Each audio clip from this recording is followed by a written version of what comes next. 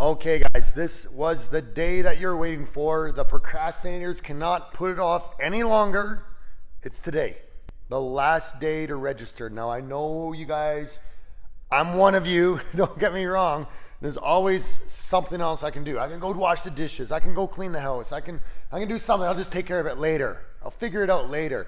There is no more later. Today is the day. So go do it. Go to the website. Register. You've been putting it off for as long as you can. I give you credit. I swear there's going to be someone, registration closes at midnight.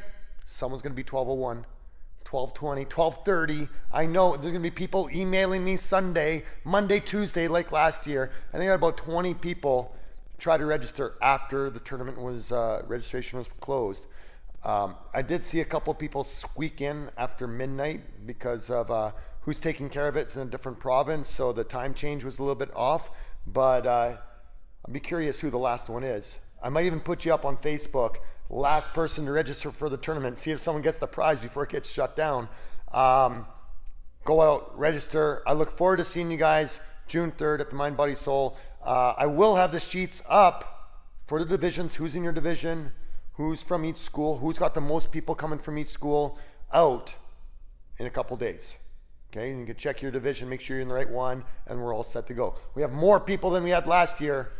Not a lot, but a little bit more. Enough to make it a good, nice, fun challenge. I would still love to see some more women, more executive guys coming out, but we have a good turnout. Last year we were done by 5:30. I expect the same this year. All right, I'll see you guys soon.